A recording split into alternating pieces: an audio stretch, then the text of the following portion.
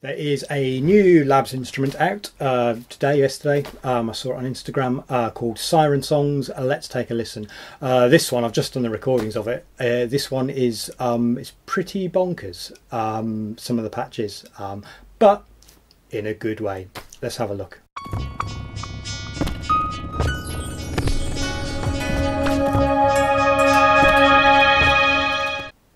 Morning, folks. Oh, it's just morning. It's just like 1 minute to 12. I'm still on the morning coffee.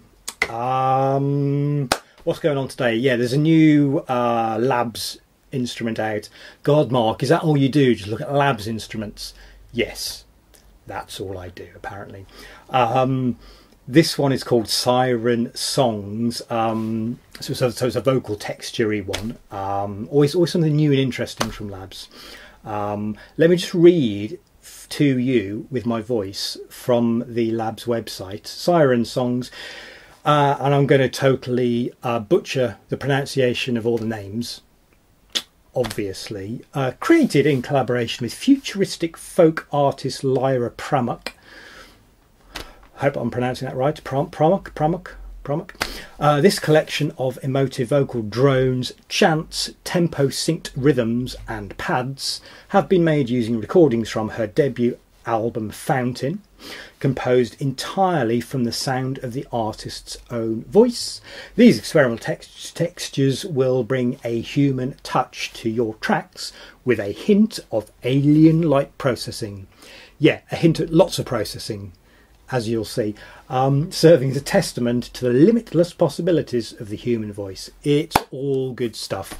Let's have a look. If you're new here, hello. You are very welcome. We play with synths and sample instruments and guitars, basses. If it makes a noise, we'll give it a shot. Yeah, all right. This is Siren Songs, which is free, by the way. It's free.